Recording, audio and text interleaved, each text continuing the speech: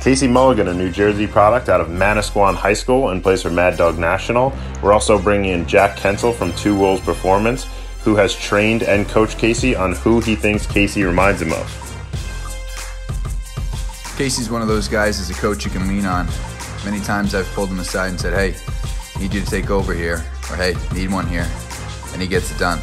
He's unselfish, not afraid to point the finger at himself, and plays anywhere you need him. I've always seen Casey as a quarterback or point guard on offense, and I think he's a true attackman.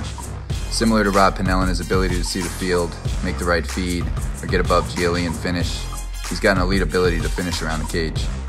He also rides the hell out of the ball, creating a lot of unsettled transition goals.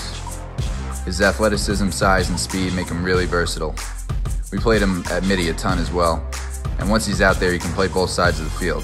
He can shoot on the run down the alley, or get back on defense and create turnovers. He's extremely dynamic. I'd ask Coach Kensel, who does Casey remind you of?